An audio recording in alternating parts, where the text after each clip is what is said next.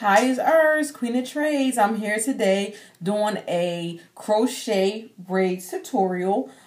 Just giving you an update on how the crochet braids are looking and how I am maintaining them.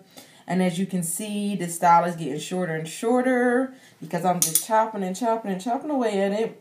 I'm gonna have to cut this piece of hair, it's bothering me back here.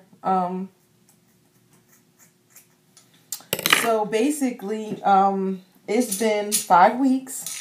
I'm still rocking my crochet braids, and just like someone said in one of their videos, I can't remember who it was, that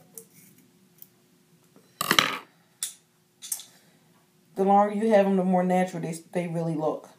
So as you can see, I'm gonna move in closer. You can see the size. It looks like this is just my hair, and I just have it brushed up on the sides, as you can see.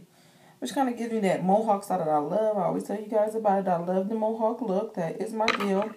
As I'm talking, I'm just trimming my ends just a little bit. But yeah, this is it. The crochet braids. And remember, see that lipstick, that hungry lipstick, rocking it out. Looking nice. What's a day? I just cleaned my face, so I didn't want to put too much makeup on. So what I did was, I just did a really quick makeup face. Or my eyebrows are done. No color, nothing on the eyebrows. They're just looking nice and dark like that because they're fresh.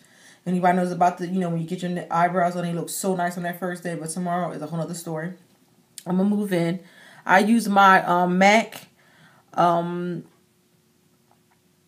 paint pot. And it's like a goldish color. So I just put that on my eyes. Some mascara, eyeliner. And guess what, guys? I just took no foundation. I just took some concealer under my eyes and in my red spots. To where, like on the chin, around the nose area, because I just cleaned my face, so it was looking little red patches. That's all I did today. Quick little makeup, where you ain't all deep in the powder and all of this. You can see my face is breaking out, so I'm trying to not overdo it with the makeup and irritate it any further.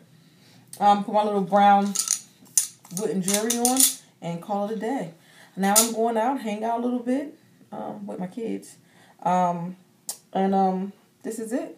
I'm going to turn around, let you see a 360 of my hair. I'm always itching my nose, guys. I have to apologize for that. I have allergies bad in the winter all year. Doesn't matter. So sometimes I itch my nose, even though I know that looks a little bit weird. But as you can see, it looks like a little mohawk style in the back. And I'll turn this way.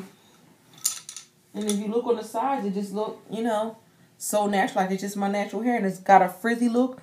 I didn't even put no water in it today. I just fluffed it out, and I actually took some of the curls and took them apart a little bit to kind of make it